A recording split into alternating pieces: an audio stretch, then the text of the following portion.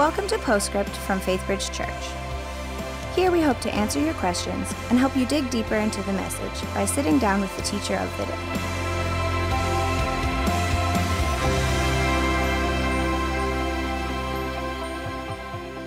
Hi, I'm Luann Riley, and I'm Grow Group Director, and I'm here with Bible teacher Duffy Robbins, who just finished up a two-part series, The Story of the World. Welcome back. Right. Thank you. Good to back, see Lynn. you, and Happy New Year. Thank you. Yeah, Always fun to come back. Glad to have you Faithbridge. here, and the last 2 weeks you have brought a great overview sort of the Bible and of the story and of the gospel. We talked about 4 parts. Yeah.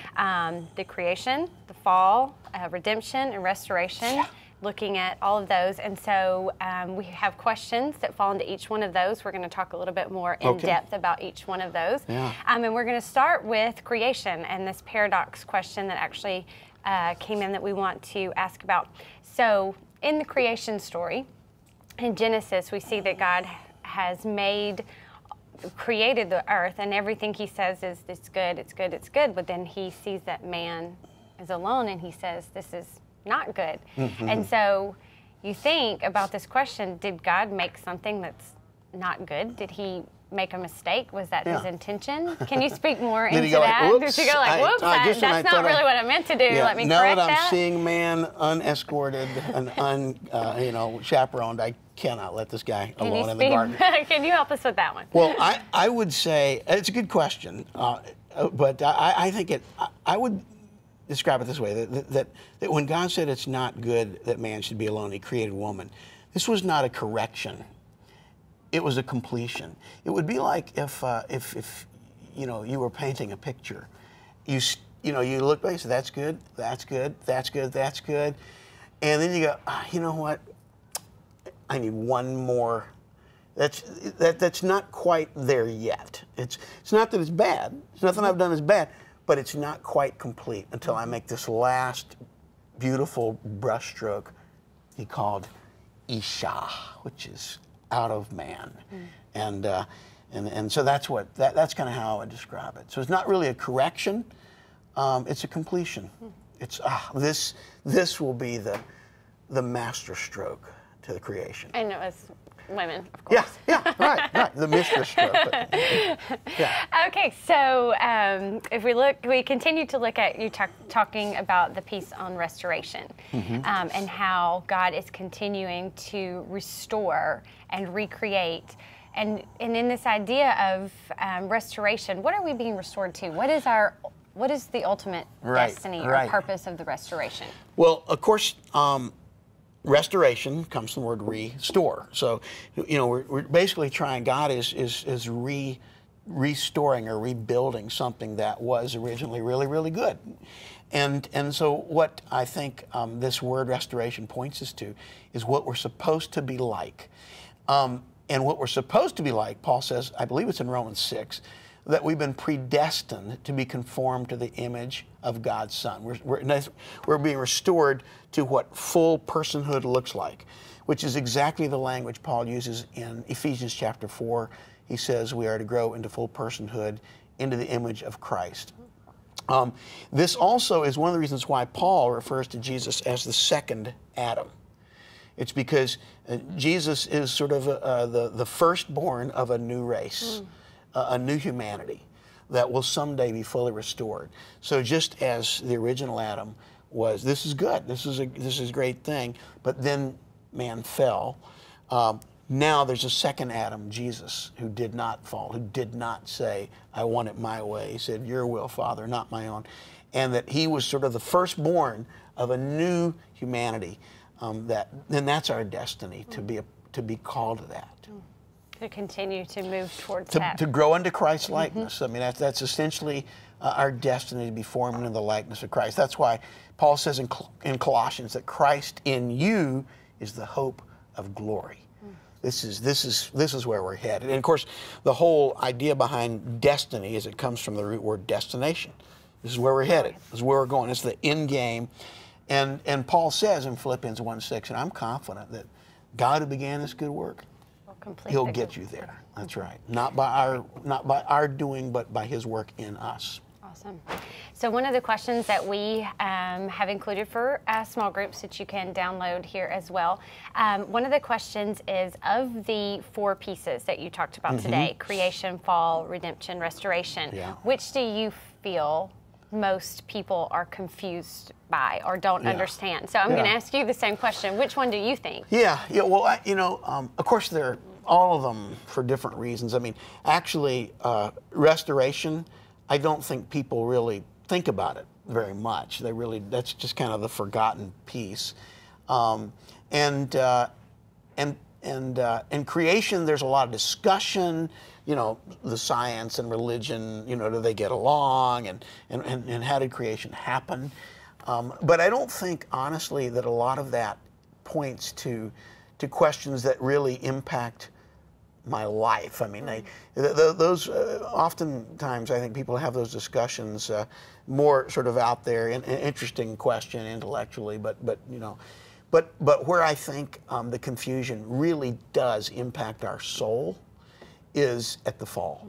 I don't believe we have a real sense of the fall, and I would say that that every Christian and every non-Christian, if I could say, okay, I have some required reading for every human being on the planet, I would say read Romans chapter 1, beginning in verse 18, because this is where Paul sort of sounds the indictment of God against humanity, as he puts it, against all unrighteousness and ungodliness. And it's also where he begins to lay out the consequences of sin. First, that it divided us between our Creator. So, Adam hides from God, and he and Eve are afraid of God.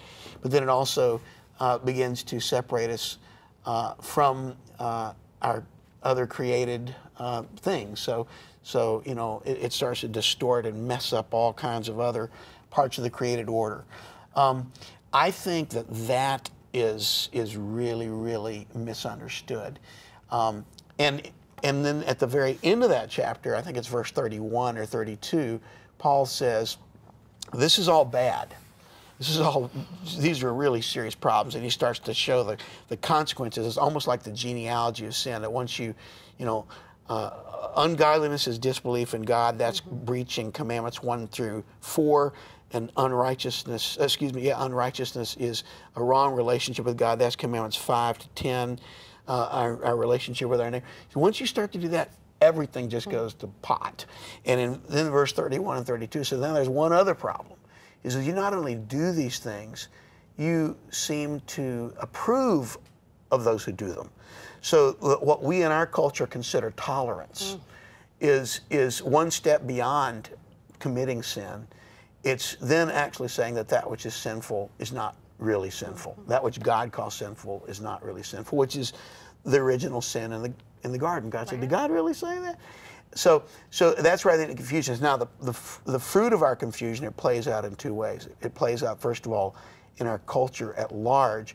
We completely misunderstand the gravity of our problem. I went to a concert last night while I was here in the Woodlands over at the Do-Si-Do Big Barn. Sometimes when I'm here at Faithbridge, I'll go to a concert. I love live music, and one of the songs was a slow ballad about how we are going to make the world better, that we just need to love each other. And it was a nice ballad, but empty. I mean, this has been, thousands and thousands of years. There's zero evidence that we as human beings have that capacity. That what we're more likely to do is make war. Make a mess of it. Yeah, make a mess of it. So I think that's a really misunderstanding. On the other hand, the misunderstanding on the side of people like myself is that I will forget how seductive and how deceptive sin can be in my own life. That I will miss the sin in my own life in terms of being mean or rude or harsh. In other words, I'm really good at spotting sin in other people. Else.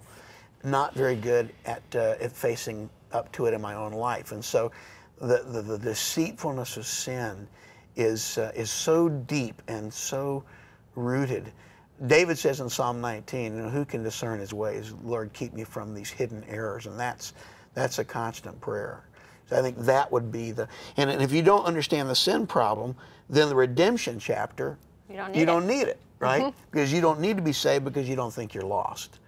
And so that's why I think chapter 2, the redemption chapter is important, but it doesn't make sense if you don't understand fully the fall chapter. Great. That's great. That's called TMI, okay, I think. So let me ask you this. We covered a lot of material in a short time.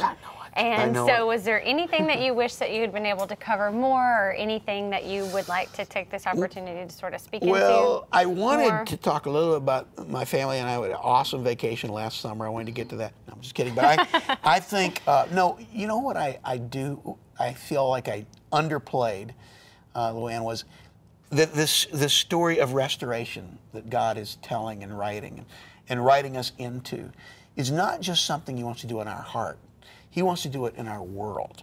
That what Jesus talked about over and over and over again was the kingdom of God. I didn't even use the phrase the kingdom of God in my message.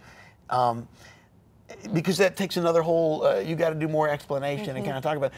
But in fact, this is bringing all things under His feet. So that when I am conscientious about the way about creation care, about ecology, when I'm conscientious about injustices that are done, you know, that is a part of my role. It's not just God saving me. God is working through me to telling a bigger story that He's inviting me to be a part of this huge story of us helping to save a planet, to usher in the kingdom of God. And so I didn't get to tell that part of the story, and it's an important, beautiful part of the story that I just, for lack of time, had to leave out. Well, you covered a lot, and I think you have given some great discussion for our Grow groups, so good. Thank you for that. Yeah, I love those Grow groups. I think that's a great idea. Yes. So thank you for coming back again. My pleasure. Look forward to seeing you again soon. Thank you. And thank you for your questions for Postscript. We will see you back here next week as Pastor Ken kicks off a new series called Breathing Room. Thank you for joining us today. Thanks for joining us for Postscript. Help us keep the podcast interactive by submitting your questions during the morning services. Learn more at faithbridge.org/Postscript.